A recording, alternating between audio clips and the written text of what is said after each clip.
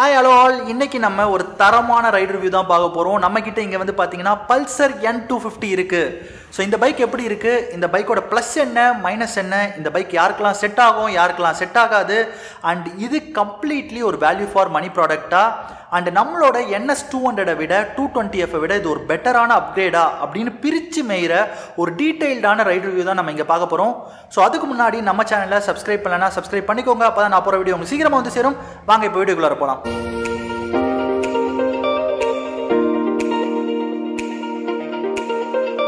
பஜாஜ் தன்னுடைய பல்சர் லெகசிக்கு ஒரு தரமான அப்கிரேட் கொடுக்கணும்னு சொல்லி 3 வருஷம் ஒர்க் பண்ணிட்டு எடுத்துட்டு வந்த பைக் தான் இந்த பல்சர் 250. இதுல வந்து பாத்தீங்கன்னா அவங்க ரெண்டு வேரியன்ட் ரிலீஸ் பண்ணிருக்காங்க. ஒன்னு வந்து பாத்தீங்கன்னா N250, இன்னொன்னு வந்து பாத்தீங்கன்னா F250.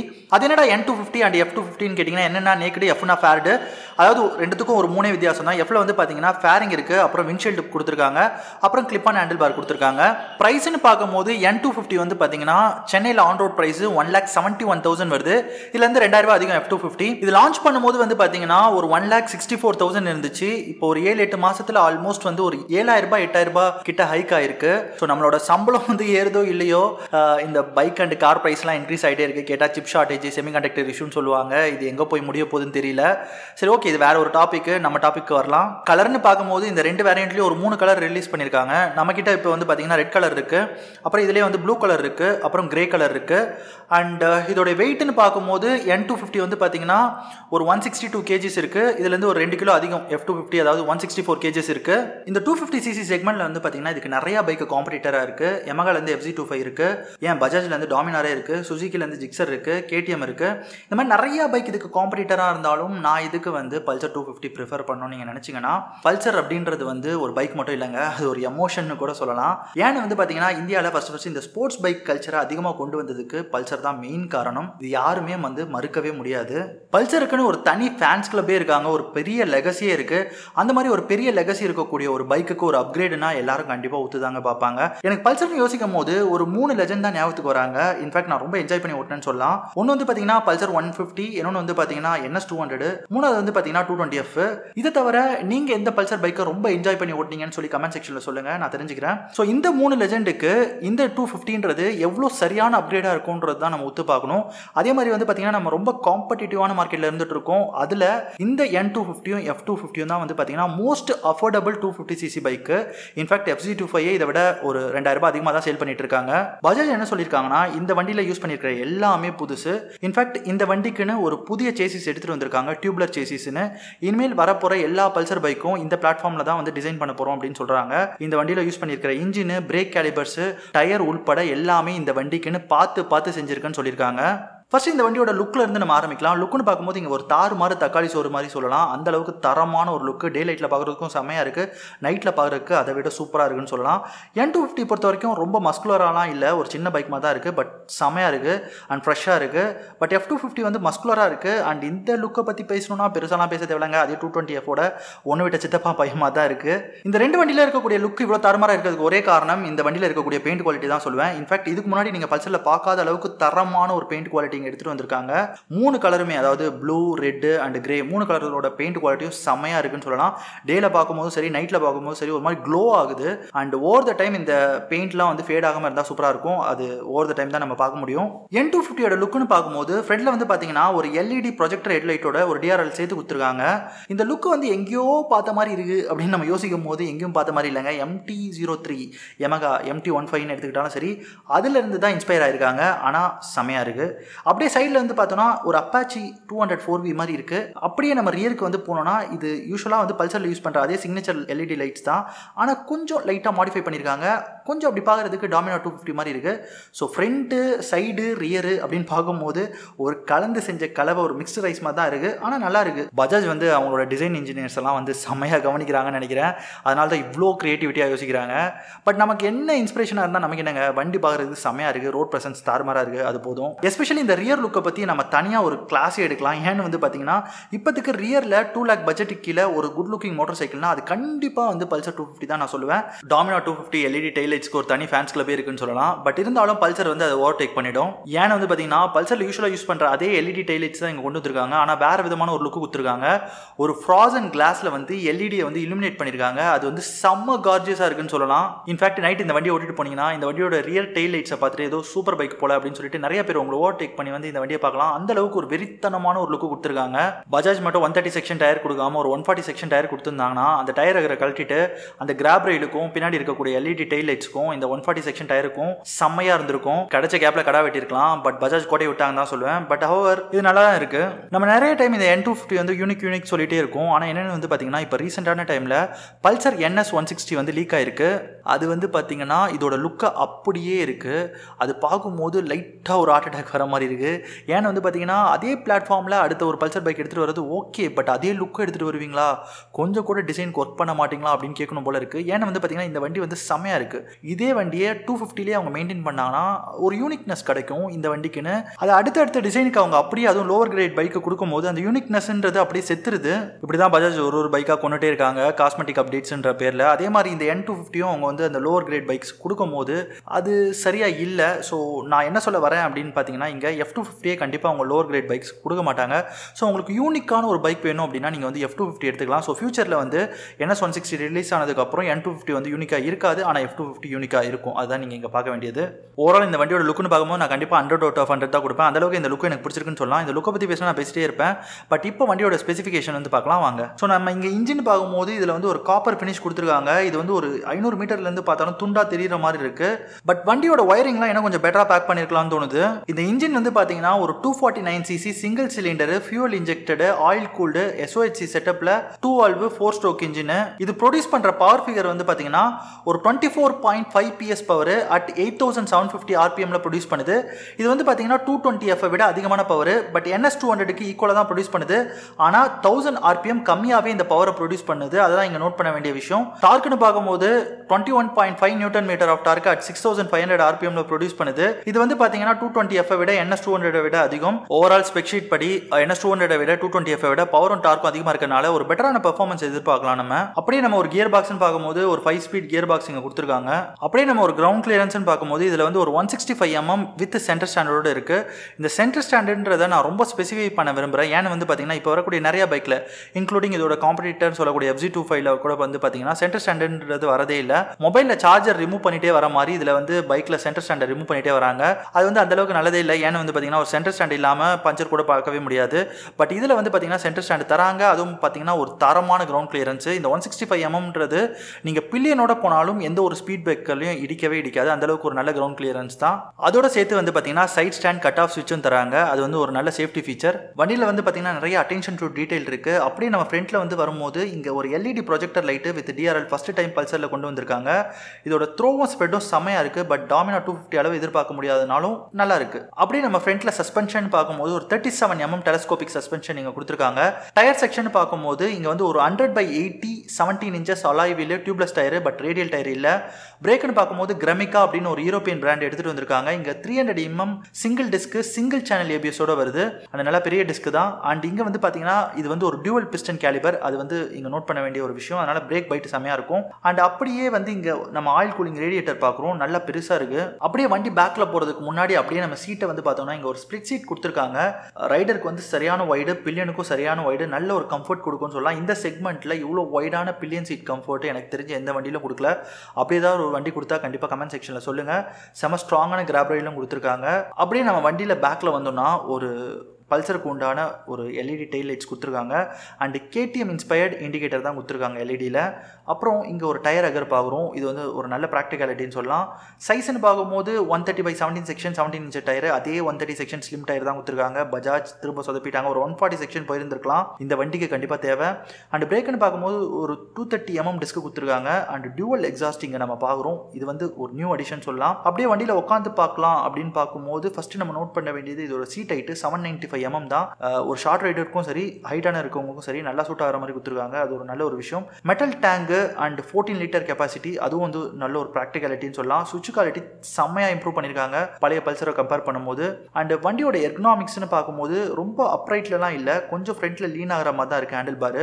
அண்ட் என்னை பொறுத்த வரைக்கும் N250 வந்து ஸ்லைட்லி ஹையர் தென் F250 ஹேண்டில் பார் அப்படின்னு நான் சொல்வேன். ஸ்லைட்டாக கொஞ்சம் ஹையராக இருக்க மாதிரி எனக்கு ஃபீல் ஆகுது. அண்ட் வந்து வைட் ஹேண்டில் பார்லாம் இல்லை, கொஞ்சம் ஷார்ட் தான். ஏன்னா இது வந்து ஒரு ஸ்ட்ரீட் ஃபைட்டர் தான், சிட்டியில் நல்லா ஃப்ளிக்கபிளாக இருக்கணும்னு சொல்லிட்டு ஷார்ட்டாக கொடுத்துருக்காங்க. ஸோ நம்ம அப்படியே இன்ஸ்ட்ருமெண்ட் கிளஸ்டர் இங்கே பார்க்கலாம். இது வந்து பார்த்தீங்கன்னா நல்ல ஒரு விசிபிலிட்டி சன்லைட்டில் கூட, அண்ட் வியூவிங் ஆங்கிளும் நல்லா கொடுத்துருக்காங்க. அண்ட் எப்போவுமே பல்சரில் நம்ம இந்த இன்ஸ்ட்ருமெண்ட் கிளஸ்டர்னால் ஒரே ஒரு விஷயம் எதிர்பார்க்கலாம், என்னென்னு வந்து பார்த்தீங்கன்னா செமி டிஜிட்டலாக கொடுப்பாங்க. அதே மாதிரி தான் இங்கேயும் கொடுத்துருக்காங்க. டாக்கோமீட்டர் வந்து அனலாகில் கொடுத்துருக்காங்க, மற்றது எல்லாமே டிஜிட்டலில்.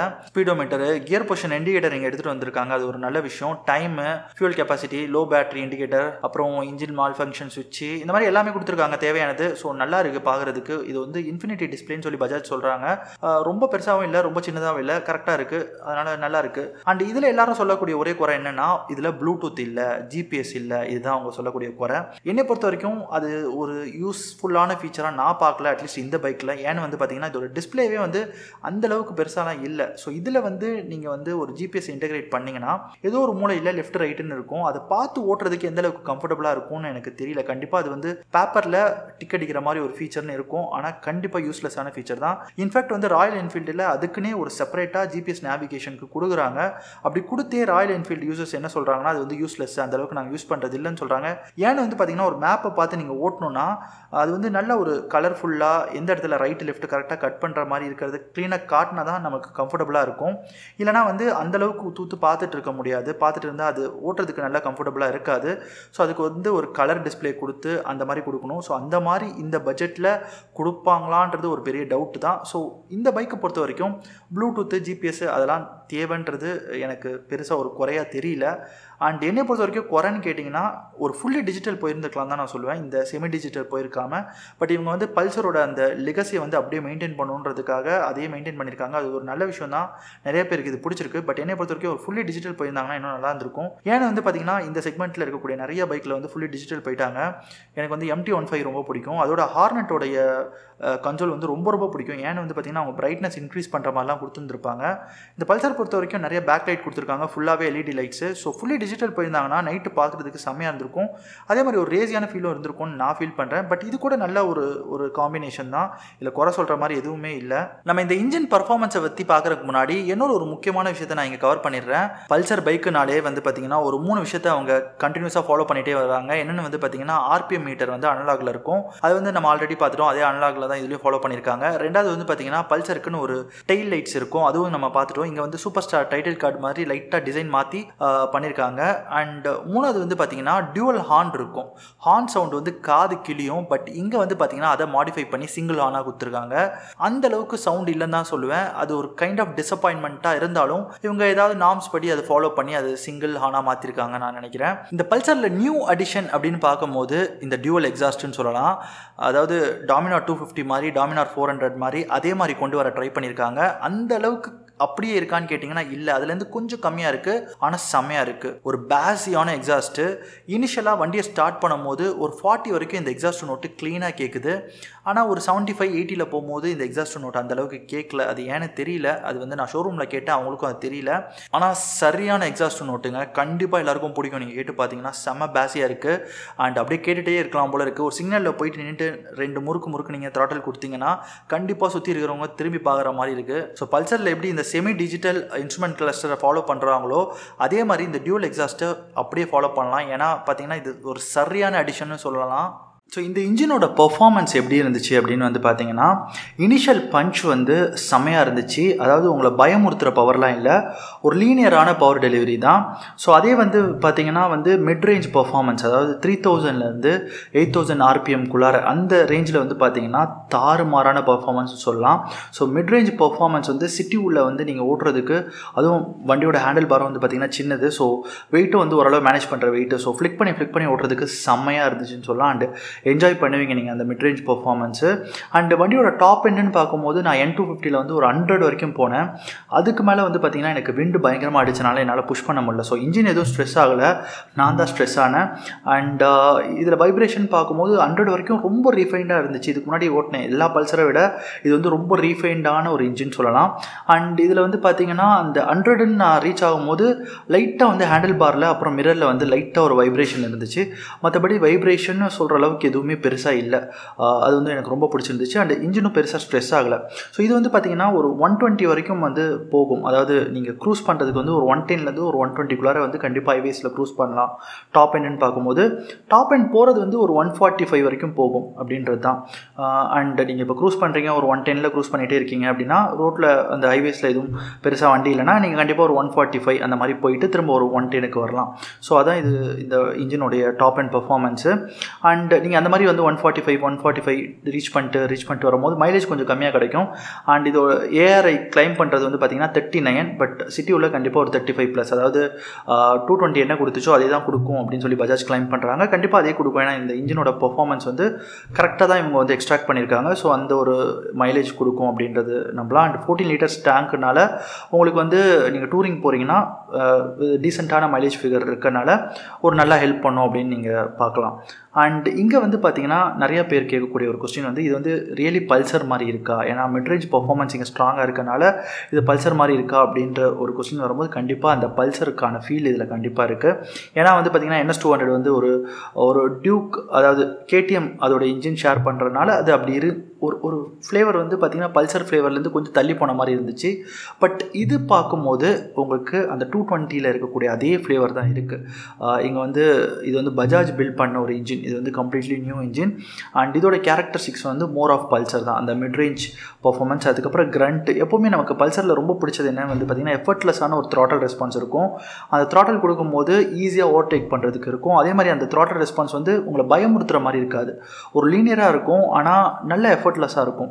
அதே எஃபர்ட்லெஸ்ஸான ஒரு த்ராட்டல் ரெஸ்பான்ஸ் வந்து இதில் ரொம்ப அதிகமாகவே இருக்குது. அந்த கிரண்ட்டு செம்மையாக இருக்குது. And fun to drive factor ரொம்ப அதிகமாக இருக்குது. ஸோ பல்சர் அப்படின்றதுக்கு ஒரு தரமான ஒரு அப்கிரேட் வந்து N250 ஆர் F250 அப்படின்னு நான் சொல்லுவேன். அப்புறம் நிறைய பேர் கேட்குறது is it better then NS200 and 220F அப்படின்னு கேட்டிங்கன்னா the short answer is S. அந்த எஸ்ன்றது இட் சம்மரைசஸ் எவ்ரி திங்னு நான் சொல்லுவேன். அண்ட் நீங்கள் அது டெஸ்ட் ரைட் எடுத்திங்கனாலும் கண்டிப்பாக உங்களுக்கு ஃபீல் ஆகும். அண்ட் இந்த இன்ஜின் செட் ஆகிட்டு ஓவர் த டைம் வந்து பார்த்திங்கன்னா அது நல்லாவே நீங்கள் ஃபீல் பண்ணுவீங்க. ஏன்னா இனிஷியல் பஞ்சு, அப்புறம் மிட்ரேஞ்ச் பர்ஃபார்மன்ஸ், அந்த கிரண்ட் எல்லாமே எனக்கு வந்து 220F விட பெட்டர். அண்ட் 200 விட NS200 விட பெட்டரானு கேட்டிங்கன்னா அது வந்து என்னை பொறுத்த வரைக்கும் பெட்டராக நான் ஃபீல் பண்ண. சில பேர் அதுக்கு ஈக்குவலாக இருக்குன்னு சொன்னாங்க.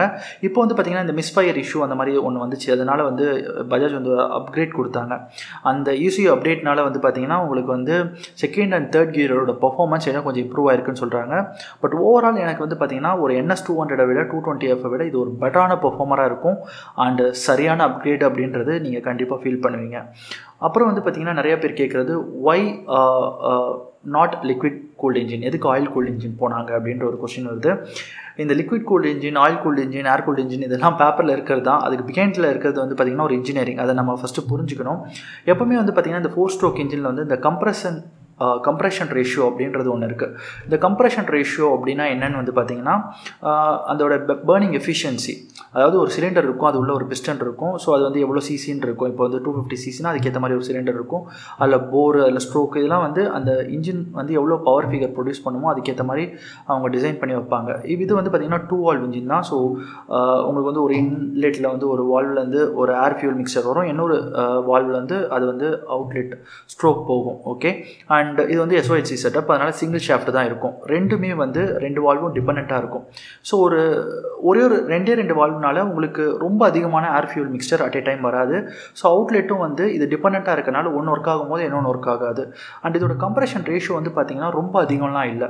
இப்போது லாங் ஸ்ட்ரோக் இன்ஜின் எடுத்துக்கும் போது நீங்கள் வந்து பார்த்திங்கன்னா ரொம்ப அதிகமாக இருக்கும். ஃபார் எக்ஸாம்பிள் வந்து ராயல் என்ஃபீல்டு மாதிரி பைக்லாம் வந்து பார்த்திங்கன்னா ஸ்ட்ரோக் வந்து ஒரு 90 mm அந்த மாதிரி கொடுத்துருப்பாங்க. அதோட கம்ப்ரெஷன் ரேஷியோ வந்து பார்க்கும்போது 11:1 அந்த மாதிரி இருக்கும். இப்போ நீங்கள் FZ25 மாதிரி பைக்லாம் வந்து பார்த்திங்கன்னா அது ஹீட் ரொம்ப அதிகமாக ஜென்ரேட்டே பண்ணாது. அதனால தான் அதுக்கு ஏர் கூல்டு கொடுத்துருந்தாங்க. ஏன்னு வந்து பார்த்திங்கன்னா அதோட கம்ப்ரெஷன் ரேஷியோ ரொம்ப கம்மி, 9:8:1 அந்த மாதிரியான ஒரு கம்ப்ரெஷன் ரேஷியோ தான். இந்த 250ல் வந்து பார்த்திங்கன்னா அவங்க 10:1 அந்த மாதிரி ஒரு ரேஷியோவில் கொண்டு வந்திருக்காங்க. இந்த ரேஷியோ என்னன்னு வந்து பார்த்திங்கன்னா ஏர் ஃபியூல் மிக்சர் தான். ஸோ அது கிரியேட் பண்ணக்கூடிய அந்த burning efficiency அதிகமாக, அதாவது கம்ப்ரெஷன் ரேஷியோ நீங்கள் அதிகமாக போகும்போது, இப்போ இந்த லாங் ஸ்ட்ரோக் இன்ஜின்லலாம் வந்து பார்த்திங்கன்னா கம்பஷன் அதிகமாக இருக்கும். அந்த கம்பஷன் அதிகமாக இருக்கும் போது நிறைய burning efficiency கிரியேட் பண்ணுறதுனால ஹீட் அதிகமாக வரும். இதில் burning efficiency மாடரேட்டாக கிரியேட் பண்ணுறதுனால கம்மியான ஹீட் தான் வரும். அதுக்கு இவங்க ஒரு தரமான ஆயில் கூலிங் கொடுத்துருக்கனால இதுக்கு லிக்விட் கூல்டு இன்ஜின் தேவைப்படாது. சப்போஸ் இவங்க ஒரு 4 valve செட்டப் இல்லை DOHC செட்டப் அந்த மாதிரி போனாங்கன்னு வச்சுக்கோங்களேன். இப்போ ஒரு காம்ப்ளெக்ஸான ஒரு இன்ஜின் மேக் பண்ணுறாங்க. ஃபார் எக்ஸாம்பிள் நீங்கள் KTM இன்ஜின்லாம் எடுத்துக்கலாம். அதெல்லாம் வந்து ஒரு DOHC setup and 4 valve engine. So 4 valve இன்ஜின்ற போது 2 valveல உங்களுக்கு ஏர் ஃபியூல் மிக்சர் அதிகமாக வரும்போது பர்னிங் எஃபிஷியன்சி நீங்கள் அதிகமாக கொடுக்கும்போது, டாப் எண்ட் அதிகமாக ரீச் ஆகிறதுக்கு நீங்கள் பண்ணும்போது, அதுக்கு கம்ப்ரெஷன் ரேஷியோ நீங்கள் கொடுக்கும்போது, அண்ட் அதில் என்ன ப்ராப்ளம் வரும் அப்படின்னு பார்த்தீங்கன்னா ஹீட் அதிகமாக ஜென்ரேட் ஆகும். அதுக்கு ஒரு லிக்விட் கூல்டு இன்ஜின் கொடுக்கலாம். ஆனால் இதுக்கு ஆயில் கூல்டு இன்ஜின்றது மோர் தென் இனஃப். அதுதான் வந்து பஜாஜ் வந்து ஐடென்டிஃபை பண்ணியிருக்காது. அது வந்து கரெக்டான ஒரு விஷயமும் நான் சொல்லுவேன். நீங்கள் ஓவரால் அதை வந்து போர், ஸ்ட்ரோக் அண்ட் எவ்வளோ கம்ப்ரெஷன் ரேஷியோ இதெல்லாம் படித்து பார்க்கும்போது கரெக்டாக இருக்கிற மாதிரி இருக்கும். ஸோ ஆயில் கூல்டுன்றதே போதும். கண்டிப்பாக இந்த இன்ஜினில் வந்து ஹீட்டிங் இஷ்யூன்றது பெருசாக இருக்காது.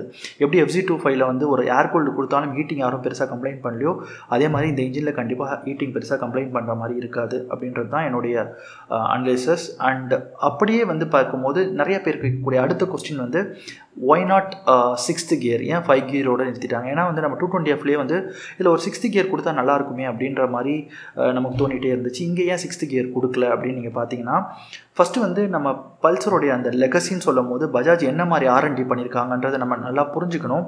பல்சரோட ஆடியன்ஸ், அதாவது யூசர்ஸ்ன்னு யாருன்னு வந்து பார்த்தீங்கன்னா, ஃபஸ்ட்டு டைம் பைக் எடுக்கிறவங்க பல்சர் எடுப்பாங்க. அதுக்கப்புறம் வந்து பார்த்தீங்கன்னா யங் பீப்புள் பல்சர் எடுப்பாங்க, மிட்ரேஞ்சில் இருக்கவங்க பல்சர் எடுப்பாங்க, வயசானவங்க பல்சர் எடுப்பாங்க. இவங்க எல்லாருமே எதுக்கு எடுக்கிறாங்கன்னு வந்து பார்த்தீங்கன்னா, நார்மலாக ஒரு சிட்டி கம்யூட்டேட்டருக்கு தான். அதை தாண்டி வேறு எதுக்குமே இல்லை. ஒரு நார்மலாக ஒரு சிட்டி கம்யூட்டேட்டர் பைக்காக தான் பல்சர் யூஸ் பண்ணுவாங்க. அதுக்கு காரணம் வந்து செம பிக்கப் இருக்கும், 0 to 60 ஈஸியாக அட்டைன் ஆகும், அண்ட் ஒரு ஸ்போர்ட்ஸுக்கான ஒரு அக்ரெசிவ் ஃபீல் இருக்கும். அட் ஏ டைம் வந்து ஃபேமிலிக்கும் செட் ஆகும், மெயின்டெனன்ஸ் கம்மி, அதுக்கப்புறம் ஸ்பேர் பார்ட்ஸ் ஈஸியாக கிடைக்கும், மார்க்கெட்டில் ரொம்ப நாள் இருக்குது. இந்த மாதிரி நிறைய விஷயம் இருக்கனால சிட்டி கம்யூட்டேட்டருக்கு நிறையா பல்சர் யூஸ் பண்ணுறதுனால ஒரு 70 to 80% ஆஃப் யூசர்ஸ் அங்கே தான் இருக்காங்க. மிச்சம் இருக்கிற 20% ஆஃப் யூசர்ஸ் தான் டூரிங்க்கு வேணும், அதுக்கப்புறம் வந்து மற்ற இதுக்காது, அதாவது லாங் ட்ரைவ் போகணும், இந்த மாதிரி லைக் ஏதாவது வந்து ஒரு ஃபாரஸ்ட் உள்ள ஒரு ரைடு ட்ரைவ் பண்ணணும், அந்த மாதிரி பீப்புள் வந்து ஒரு 20% தான் இருக்காங்க. ஸோ பஜாஜ் வந்து என்ன ஃபோக்கஸ் பண்ணுறாங்கன்னா, அந்த 70 to 80% தான் ஃபஸ்ட்டு டார்கெட் பண்ணுறாங்க. ஸோ அவங்களுக்கு ஒரு அப்கிரேட் கொடுக்குற மாதிரி தான் டார்கெட் பண்ணுறாங்க. ஸோ அவங்களோட யூஸ் மெயினாக வந்து பார்த்திங்கன்னா சிட்டி உள்ள, அப்போ சிட்டி உள்ள ஒரு better right quality and better midrange performance, better initial torque, இதெல்லாம் நல்லா கொடுக்கணும் அப்படின்னு ஃபோக்கஸ் பண்ணி தான் இந்த வண்டியை வந்து அவங்க கம்ப்ளீட்டாக மேக் பண்ணியிருக்காங்க. ஸோ அந்த மாதிரி மிட்ரேஞ்ச் பர்ஃபார்மன்ஸ் அவங்க ஃபோக்கஸ் பண்ணனால அவங்க டாப் எண்டை வந்து ஃபோக்கஸ் பண்ணலன்னு அவசியம் இல்லை. அதாவது என்னென்னு வந்து பார்த்தீங்கன்னா, இப்போ 220ல் வந்து பார்த்திங்கன்னா ஒரு டாப் எண்ட் ஓரளவுக்கு தான் போகும். இதை விட அதிகமாக போகணுன்னா அவங்க வந்து கியர் ரேஷியோவில் எதுவுமே மாற்றலை. என்ன பண்ணியிருக்காங்க வந்து பார்த்திங்கன்னா, அந்த வண்டியோட டிஸ்பிளேஸ்மெண்ட் சிசி வந்து அதிகப்படுத்தியிருக்காங்க. அதை அதிகப்படுத்தினால முன்னாடி இருந்ததை விட இன்னும் கொஞ்சம் நல்ல டாப் எண்ட் போகும். ஆனால் இது ஒரு டாப் எண்டுக்கான அட்டைன் பண்ணக்கூடிய ஒரு பைக் இல்லை. ஆனால் அதுக்கு தான் அவங்க வந்து டாமினார் 250 ஆல்ரெடி வச்சுருக்காங்க. டாப் எண்ட் நீங்கள் போகணும், டூரிங் போகணுன்னா ஸ்பெசிஃபிக்கலி அந்த வண்டி பார்த்திங்கன்னா ஒரு டூரிங்காக க்ரியேட் பண்ண ஒரு வண்டி தான். ஸோ இது வந்து பார்த்திங்கன்னா city driving and of course Pulsar users வந்து நான் வந்து டூரிங்கும் போகணுன்னா இந்த வண்டியை வந்து ஒரு மல்டிபர்பஸாக யூஸ் பண்ணிக்கலாம்னு ஒரு டீசெண்டான ஒரு டாப் எண்ட் கொடுக்குற மாதிரி வச்சுருக்காங்க.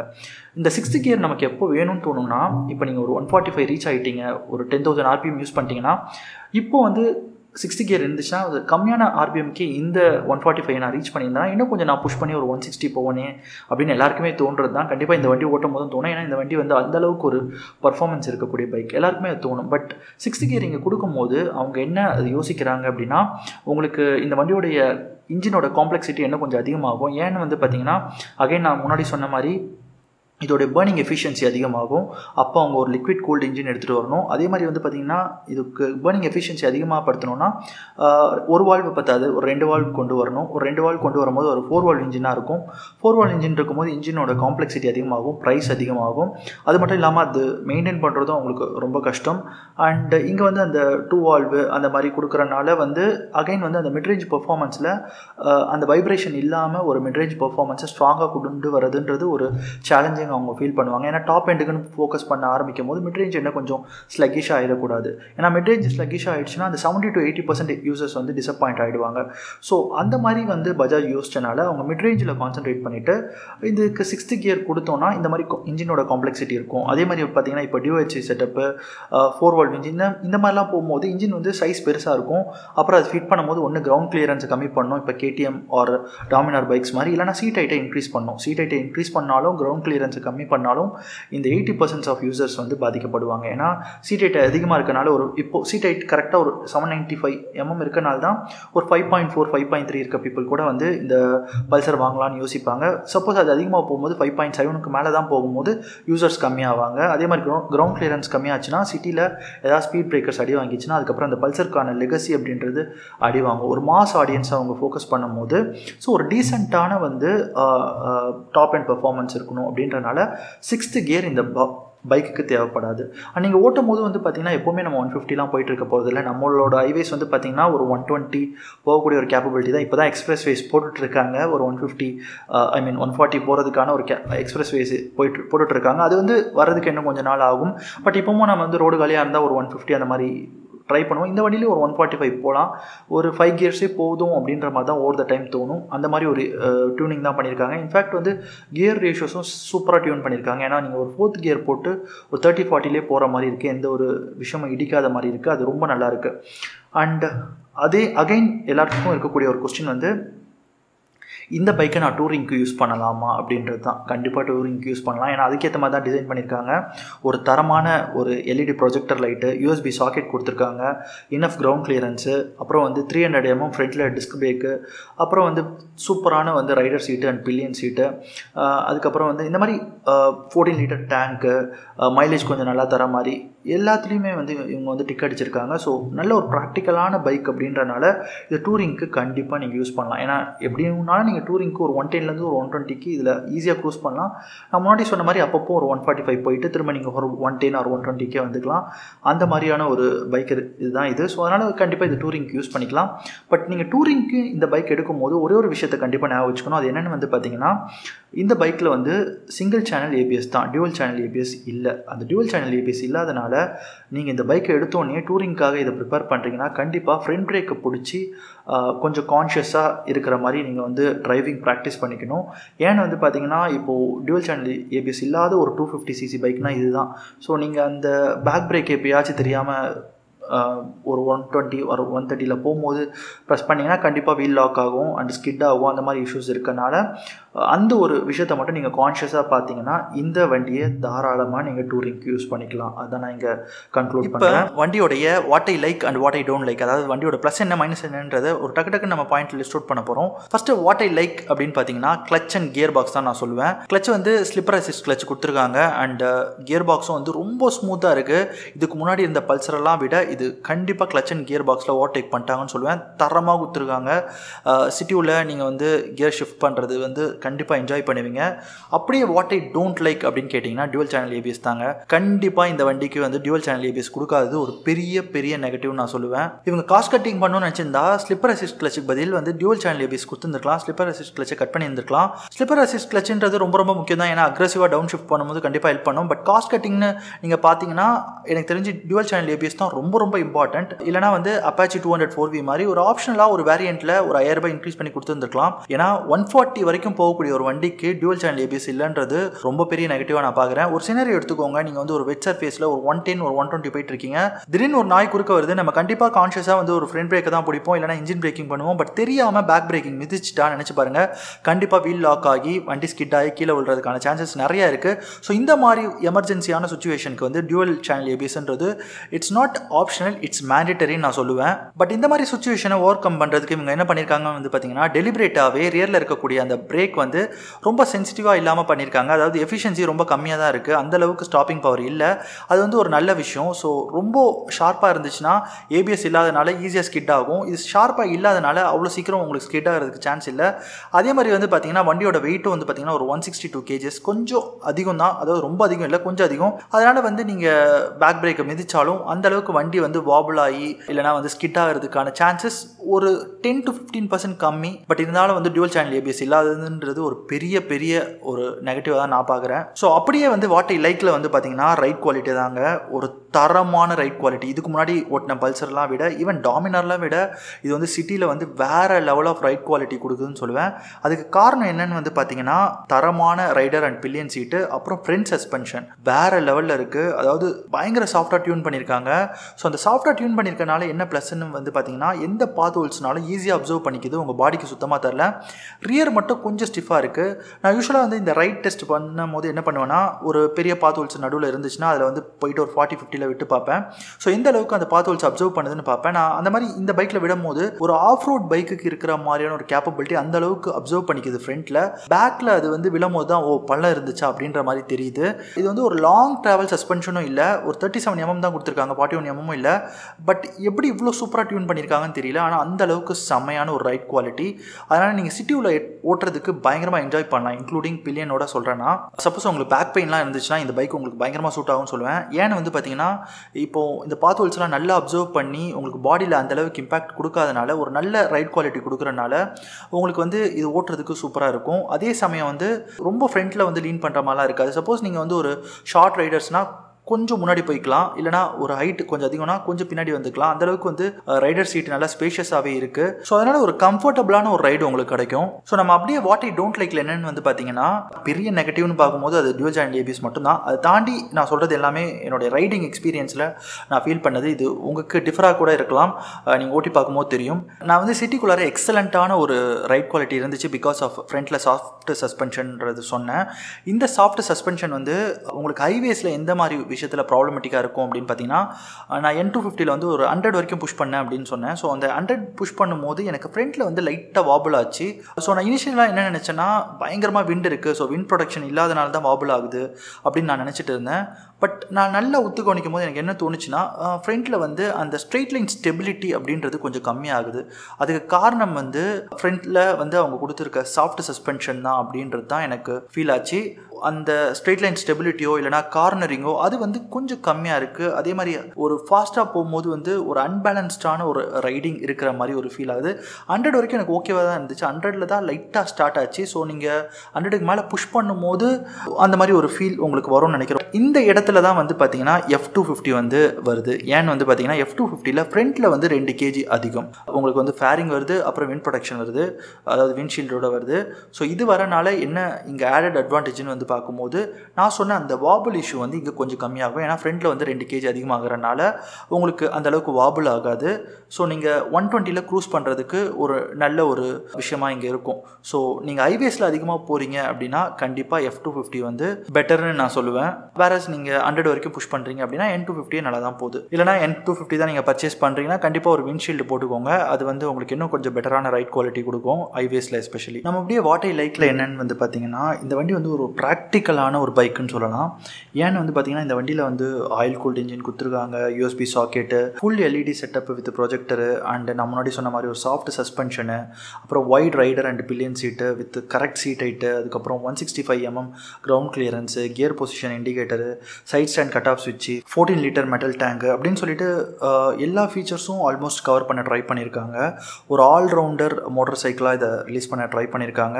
And at the same time ரொம்ப ப்ராக்டிக்கலாக இருக்குது. எனக்கு தெரிஞ்சு லெஸ் தென் 2 lakhsக்கு வந்து இவ்வளோ ப்ராக்டிக்கலான ஒரு பைக் வந்து ஏதாவது இருந்தால் நீங்கள் கண்டிப்பாக கமெண்ட் பண்ணலாம். இது வந்து ரொம்ப ப்ராக்டிக்கலான பைக். இப்போ இதோட காம்படிட்டர் வந்து பார்த்தீங்கன்னா FZ25 பார்க்கும்போது அது ஒரு lower ground clearance and console வந்து பார்த்தீங்கன்னா ஒரு கேல்குலேட்டரை விட ஒரு சின்ன கன்சோல், எந்த ஒரு கியர் பொசிஷன் இண்டிகேட்டர் அந்த மாதிரி எதுவுமே இருக்காது.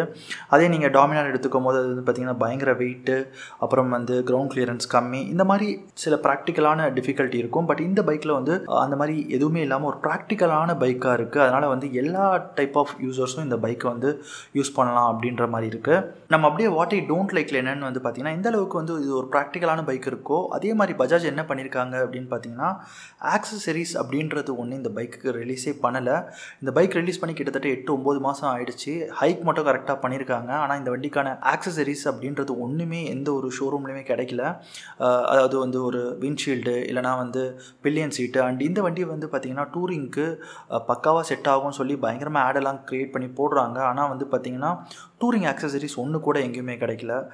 இதுதான் பஜாஜ் பண்ணுற ஒரு பெரிய தப்புன்னு நான் நினைக்கிறேன். ஏன்னா இப்போ ராயல் என்ஃபீல்டு மாதிரி பைக்லாம் வந்து பார்த்திங்கன்னா அவங்க பைக் ரிலீஸ் பண்ணும்போதே ஆக்சசரிஸோடு ரிலீஸ் பண்ணுறாங்க. அது வந்து ஒரு ரைடருக்கு வந்து ஒரு ஃபன் கூட சொல்லலாம். இப்போ நம்ம ஒரு பைக் வாங்கினோம்னா அந்த பைக்கில் வந்து போயிட்டு நம்ம மாடிஃபை பண்ணும்போது அது நமக்கு ஒரு ஹாப்பியாக ஃபீல் ஆகும். பட் அந்த மாதிரி ஒரு ப்ரொமோஷனெல்லாம் இவங்க பண்ண மாட்டேங்கிறாங்க. எந்த ஒரு ஆக்சசரிஸுமே பெருசாக ரிலீஸ் பண்ண மாட்டேங்கிறாங்க. ஆஃப்டர் மார்க்கெட்லையும் பெருசாக கிடைக்கிறது இல்லை. இப்போ இந்த வண்டிக்கு வந்து பார்த்தீங்கன்னா கிட்டத்தட்ட 8 மாதம் ஆயிடுச்சு. ஸோ அது வந்து ஒரு கைண்ட் ஆஃப் டிசப்பாயின்மெண்ட்னு சொல்லலாம். தயவு செஞ்சு பஜாஜ் வந்து அதில் கான்சன்ட்ரேட் பண்ணால் சூப்பராக இருக்கும் அப்படின்றத நான் நினைக்கிறேன். அண்ட் ஓவரால் இது வந்து ஒரு வேல்யூ ஃபார் மணி ப்ராடக்டான்னு கேட்டிங்கன்னா கண்டிப்பாக எஸ் அதுதான். ஏன்னா இது வந்து ஒரு அஃபோர்டபுளான ஒரு 250cc பைக். நான் முன்னாடி சொன்ன மாதிரி இருக்கலே இதுதான் வந்து கம்மியாக ப்ரைஸ் பண்ண ஒரு 250cc பைக்கு. ஸோ இதில் வந்து பார்த்திங்கன்னா எல்லா ஃபீச்சர்ஸும் இருக்கிற மாதிரி தான் கொடுத்துருக்காங்க. அதனால் இது வந்து ஒரு நல்ல ஒரு பைக்காக தான் நான் பார்க்குறேன். அண்ட் இந்த பைக் உங்களுக்கு செட் ஆகுமா இல்லையா அப்படின்னு பார்க்கும்போது நான் முன்னாடி சொன்ன மாதிரி தான் உங்களோட பர்பஸ் என்ன அப்படின்றத நீங்கள் லிஸ்ட் அவுட் பண்ணிவிட்டு அதுக்கு இந்த பைக் செட் ஆகுதா அப்படின்றத உட்காந்து நீங்கள் பார்த்தீங்கன்னா, நான் சொன்ன நெகட்டிவ் உங்களுக்கு நெகட்டிவாக தோணுச்சுன்னா ஓகே அதுதான் இந்த பைக்கில் பார்க்குறீங்கன்னா இந்த பைக் உங்களுக்கு செட் ஆகாது. சப்போஸ் நான் சொன்ன பாசிட்டிவ்ஸ்லாம் தான் இந்த பைக்கில் நீங்கள் பார்க்குறீங்கன்னா இந்த பைக் உங்களுக்கு சூப்பராக செட் ஆகும். ஸோ அந்த மாதிரி லிஸ்ட் அவுட் பண்ணி அதை நீங்கள் கம்பேர் பண்ணி பார்த்தீங்கன்னா உங்களுக்கு ஒரு நல்ல ஆன்சர் கிடைக்கும்னு நினைக்கிறேன். ஸோ இந்த ரைட் ரிவ்யூ உங்களுக்கு ரொம்ப ஹெல்ப்ஃபுல்லாக இருந்திருக்கும்னு நினைக்கிறேன். அதே மாதிரி நம்ம சேனலை சப்ஸ்கிரைப் பண்ண மறந்துடாதீங்க. ஸோ வேறு ஒரு நல்ல கண்டென்ட்டில் நான் உங்களை மீட் பண்ணுறேன். தேங்க்யூ.